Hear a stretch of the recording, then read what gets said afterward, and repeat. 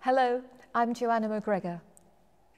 Messiaen's Tarangalila Symphony is one of the most exciting and colourful orchestral repertoire pieces. And the concert here in Luxembourg will have 3 female soloists, Cynthia Miller on martello, myself playing the piano, and Susanna Malky, who is conducting the orchestra for the first time. The orchestra, of course, already has a very important historical relationship with Messiaen and worked a lot with him in the 70s and 80s, recording many of his pieces brilliantly. So it's especially exciting to be able to do this marvellous showpiece which involves virtuosity and great colour. And with it is Wagner's Prelude from Tristan and Isolde and Liebestod.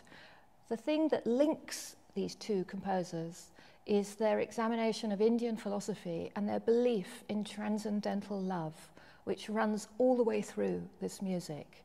It sings to you of joy and yearning, of passion and fire. And the plus part of Aventure is you will always have a late night performance. And for this concert, it will be Kuljit Bamra, an exceptional tabla player and composer, who will be giving a performance out in the foyer.